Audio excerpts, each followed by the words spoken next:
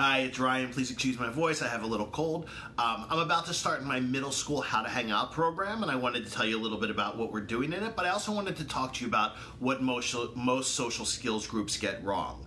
Because one of the number one things parents say to me when they call is, my son attended a social skills group and he either hated it or, he was considered the role model for the group, or we didn't really find it helpful. And there's a lot of reasons for this that I want to kind of explain, but I'm not going to get into all of them. So what we're going to do in the middle school How to Hang Out program today is that number one, we're going to learn an executive functioning strategy to help us make pancakes. I'm not going to call it an executive functioning strategy, but we're going to do that.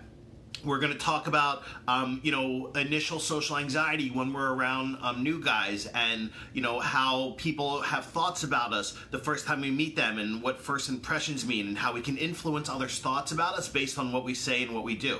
Because a lot of the kids I work with, if they struggle socially, when they're in a new social situation with kids, they have a propensity to act silly or act in ways that, would give other kids maybe uncomfortable thoughts, even though they're trying to be funny and show off.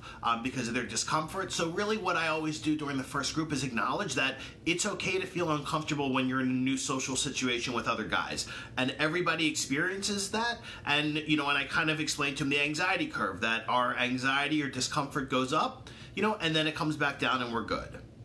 So we're going to talk about that. We're also going to talk about how guys form friendships. So talking about what's the difference between school friends and friends. School friends being somebody you sit at lunch with, or you talk to on the bus, versus a friend is somebody who you intentionally see outside of school. So a lot of the guys I work with, they have trouble going from school friends to friends, both because that requires some social cognitive skills like showing an interest in others, but it also requires what we call social executive functioning. So understanding, how do I ask somebody else to hang out? How do I structure a hanging out time?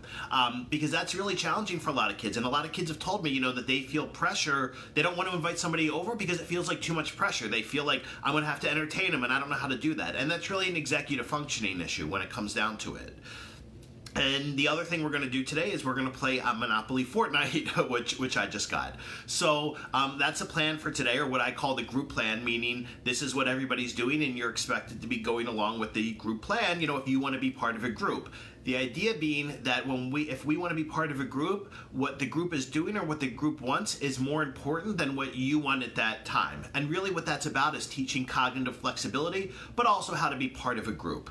So one of the things I want to share with you is that with a lot of social skills groups, what I find is that people teach kids, how to, ask somebody to, hang out. So they work on maybe for weeks saying, okay, we'll invite this kid over, or this is how you're going to ask him to come over. But one of the things that they really miss the boat with is they don't teach them how to, number one, be relatable to their same age, same gender peers, and number two, how to appropriately show an interest in others. So one of the things of why I really got into, specifically teaching social skills to boys was I found a lot, the vast majority of people, I'd say 95% of people who teach social skills are women.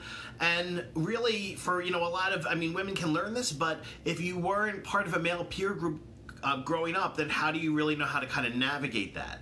So that's why I really kind of focused on teaching boys, because what I want to teach is, how do you show an interest in others in a way that's expected for guys your age, and how do you make yourself relatable in a way that's expected for guys your age. And one of the things that I see a lot with social skills groups is they teach kids things like, to say, what are your interests and what are your hobbies? Boys don't talk like that, and it's really kind of breaking a hidden rule of what I call the male-male social communication, or they teach kids to, they work on for weeks, like I was saying, asking somebody to hang out. Well, what happens if you ask somebody to hang out, but you never really showed an interest in them before that?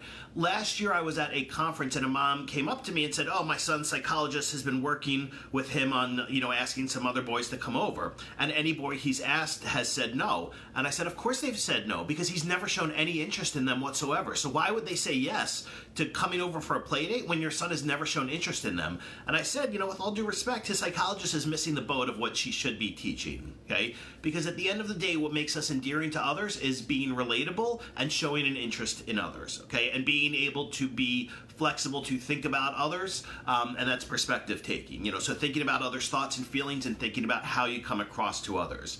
And the last thing I want to say is that improving, social thinking skills is a very slow process. This does not happen overnight, and I find a lot of parents get very impatient with this.